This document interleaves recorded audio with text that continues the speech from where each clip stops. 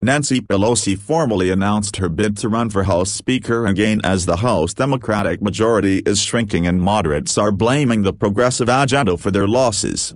Pelosi wrote each Democratic member a letter Thursday outlining the agenda for the next 2 years and asked for their support in re-electing her speaker. She wrote confidently that Joe Biden won the presidency, referring to working with President-elect Joe Biden and Vice President-elect Kamala Harris. Our vision for the next 2 years must be built on the success of Democratic House majority in the 116th Congress, and to harness the extraordinary visions, values and vibrancy of our caucus to secure the progress that the American people deserve, Pelosi wrote in the letter, obtained by Fox News.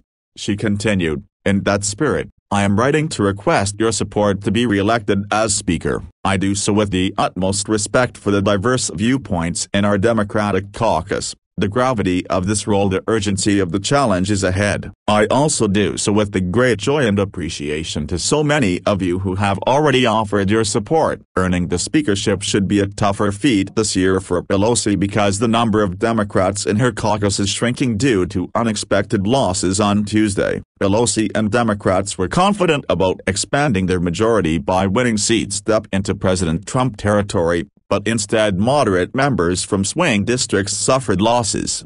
As of 2 p.m. Friday, 7 Democrats lost their re-election bids, and no GOP incumbent had suffered defeat. Republicans picked up the seat of outgoing Libertarian Rep. Justin Amash in Michigan. 2 Democrats netted 2 open seats in North Carolina thanks to new redrawn congressional maps, and Democrats flipped Georgia's 7th congressional district held by retiring Rep. Rob Woodall, Georgia. Democrat Carolyn Burks beat GOP candidate Rich McCormick in the suburban Atlanta district, the Associated Press called on Friday. That means Democrats so far have a net loss of 4 seats in the House.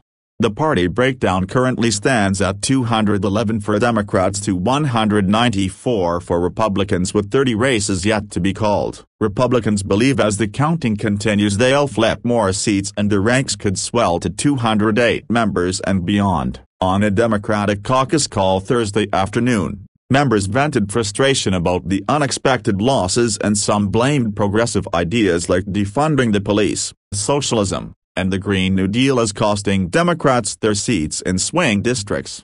Rep. Abigail Spanberger, Diva, was particularly animated and lashed out at the leftward lean of the caucus, Fox News has confirmed. She told her colleagues, "We lost races we shouldn't have lost. Defund the police almost cost me my race because of an attack ad. Don't say socialism ever again. We need to get back to basics." Spanberger was among the 15 Democrats who did not support Pelosi 2 years ago for Speaker. Pelosi could afford the defections because Democrats had such a strong majority after the 2018 midterm elections. But this year will be different with the smaller numbers for Democrats. Pelosi needs the majority of votes on the House floor to win the speakership. So if the House is 435 members, that's 218 votes.